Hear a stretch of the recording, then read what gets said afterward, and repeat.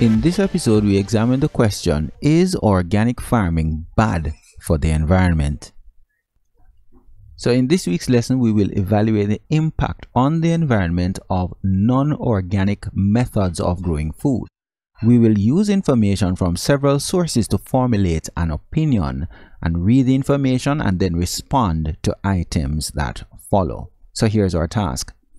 A 5th grade student was asked to carry out research on the impact on the environment of non-organic methods of growing food.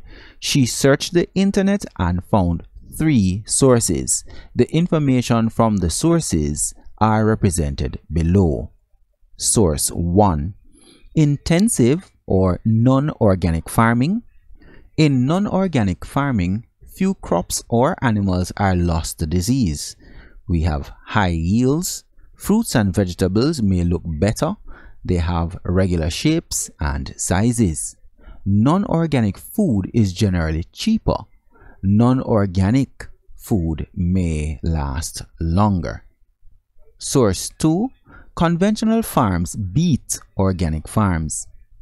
When it comes to crop yields, organic farms are about 20% less efficient than conventional farms.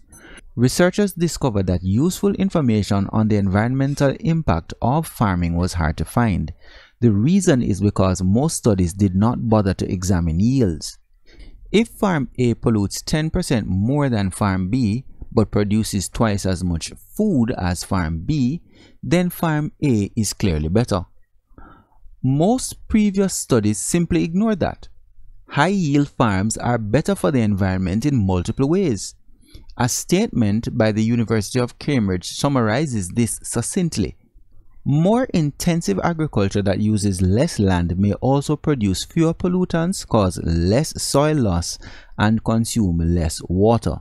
Some high-yield farming practices ought to change.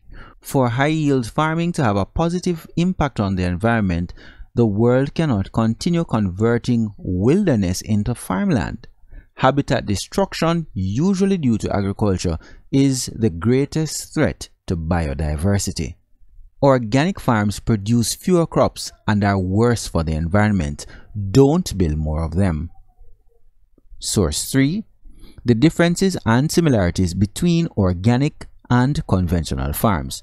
So here we have on one side, we have the organic farmer and we have conventional farmer. So for the organic farmer, they use natural methods, more labor, so it costs more, and they have no pesticides or hormones. It's healthier for humans and for the environment. And then we have here, it costs less, okay, uses chemicals and products to alter unnaturally the growing process and can be dangerous to the environment and to people. Similarities: both methods of growing products, they are both methods that are used, and here requires a lot or a little of manual work. 1. List the pros and cons of non-organic farming.